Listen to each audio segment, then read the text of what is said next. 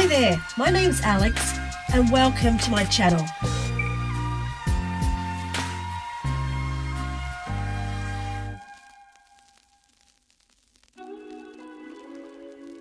Now if you like music and you like craft, you want to stick around for today's project. We're making coasters that look like records. For this project you're going to need some yarn, a crochet hook, a pair of scissors and a darning needle. Totally optional are some things that you could use to decorate your disc or label, and an iron set to cool just to flatten out your finished coaster.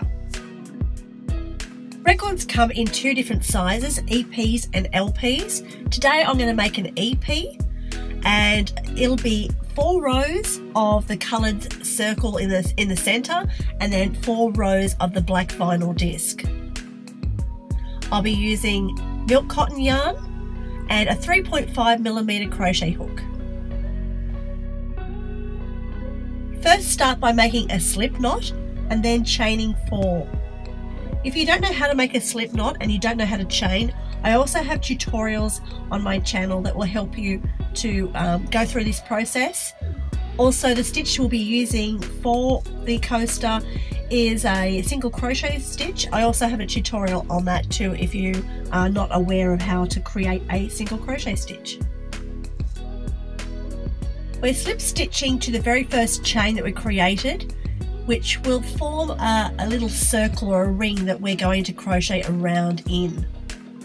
So we're on to our very first round and it will be 7 single crochet stitches around that ring that we've created with our chain. Tuck in the tail of the yarn too, because this is a great way of being able to hide that. You won't have to go back and hide it with a darning needle and sewing it in. It'll be nice and neat if you keep that all tucked in. You can see I'm going around that tail that we created, we first started with, and that will hide that away nice and safely. So 7 single crochet stitches. And now we're going to do our very first transition. I'll show you this in detail how to do the transition. The 2 top stitches from the very first single crochet that we created, you can see at the top there's one at the front and one at the back. We just want to insert our hook into that back, underneath the back loop, pick up the yarn, bring it through and then back through that loop that we had on our hook. What that actually does is that joins and completes that very first round. So we've got a complete circle there now.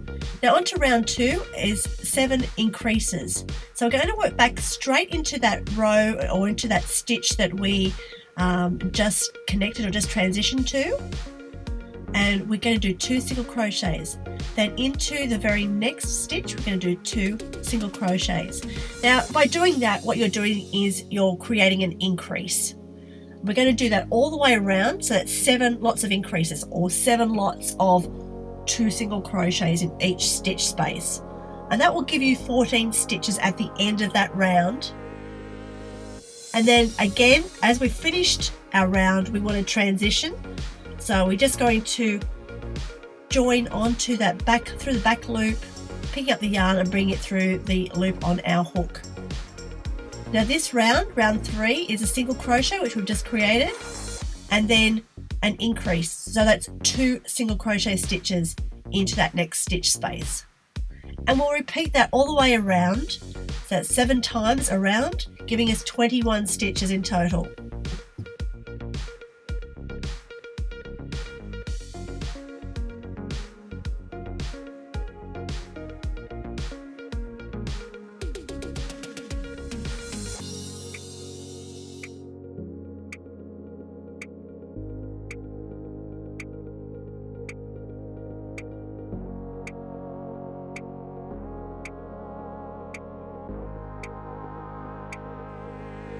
So on to round 4, which will be my last round of the yellow colour, or the colour that you're using for your centre.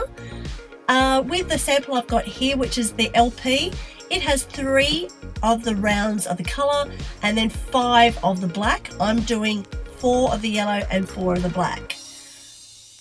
So this round is 2 single crochet, 1 increase, and you repeat that 7 times around, giving you 28 stitches in total.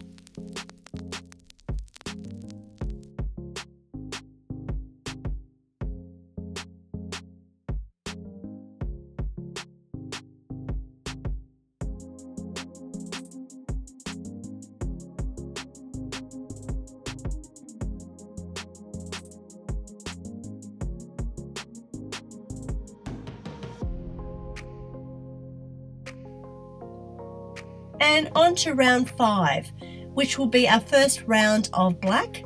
So we want to snip our yellow yarn and add our black in. Now don't finish completely that round that you've just worked on, the very last round before your color change. What you want to do is undo the very last single crochet stitch that you've created in the last round, and you're going to put your hook in, yarn over, pull that through, but rather than completing that single crochet stitch, you want to change your color now. So on to round 5, and we're going to just pull through that new color yarn. So this is the very last stitch of round 4. Then we're going to transition through the back loop, and then we'll create our very first single crochet in round 5 in the black,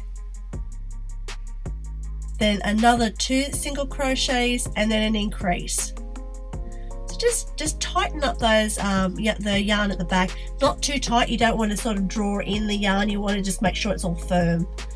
So I've got 1, 2, 3 single crochets and then an increase, so that's 2 in the same spot.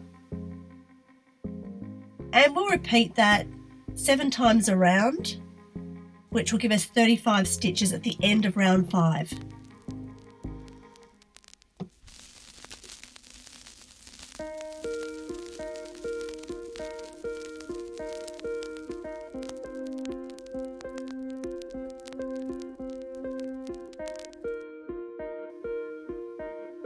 Now on to round 6, which will be my second row of black, but my 6th round, which will be 4 single crochet stitches and an increase. We repeat that pattern 7 times around, which will give you 42 stitches at the end of round 6.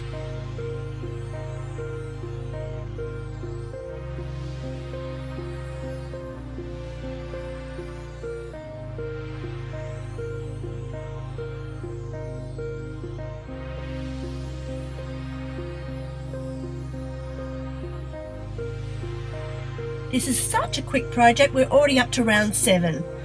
So it's our second last round of the black. So it is 5 single crochet, 1 increase, repeating that pattern 7 times around, giving you 49 stitches.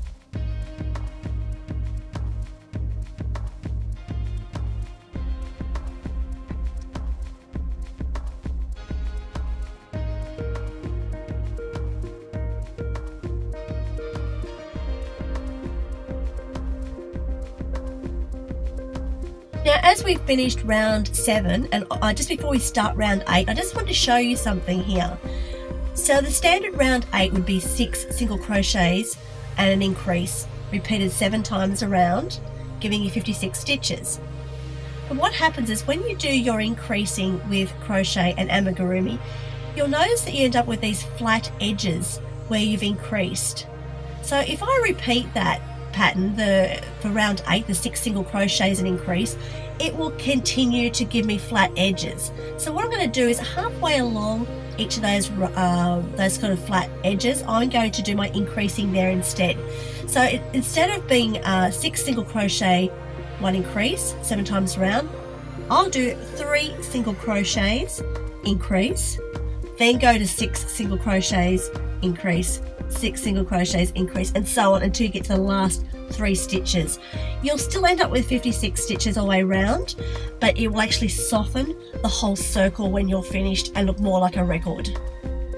I'll put some details in the description for you if that helps you just work out how many rounds you need to do to create a larger or smaller disc, and how you can break down that increase so that you end up with a rounded, more rounded disc. Now that I've finished round 8, and the same thing will happen when you finish with your very final round, you want to go around the edge of your record with a slip stitch. Now you do this in a similar way that you would actually single crochet around on a particular round, but what we're going to do is insert our hook into the stitch space, wrap the yarn over, pull it through that space, and then back through the loop on your hook. So you're not really creating a stitch, what you're doing is you're creating a nice flat finished edge on your coaster.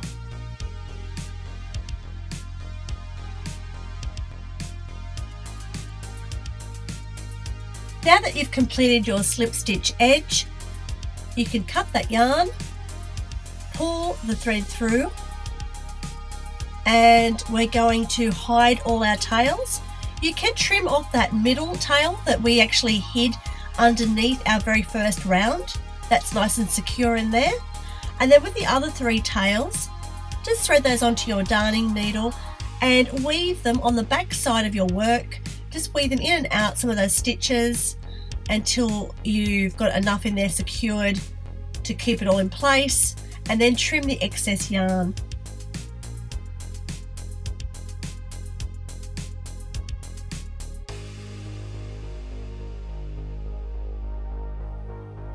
These record coasters are such a quick, simple but fun project to make, and would make a lovely gift for anyone who loves music, whether they're young or old.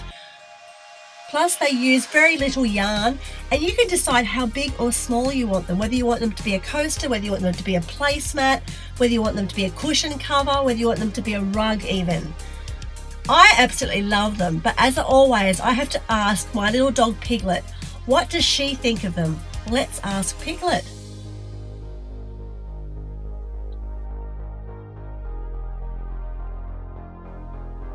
Well, it seems that Piglet not only loves them, but she absolutely loves the 21 Pilots discs. Can I blame her? Absolutely not. Oh, Piglet, you melt my heart. Thanks for watching, everyone. I hope you enjoyed this video and found it fun and helpful. If you did, please like, comment and subscribe to show your support. I would really appreciate it. I wish you all a fantastic new year, and most of all, stay awesome.